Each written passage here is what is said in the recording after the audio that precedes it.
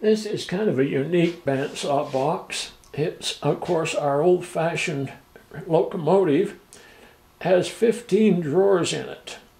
Those drawers range, of course, from fairly small, such as these front wheels for little small trinket items or perhaps small jewelry items, as fairly large drawers in the back wheels for other items, perhaps a little bit larger jewelry or what have you.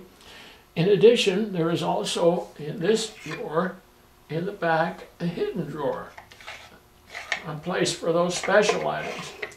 This has been kind of a fun box for people who have a railroading background, and most of them, I think, have been sold as boxes for small trinkets or keepsakes as opposed to actual jewelry.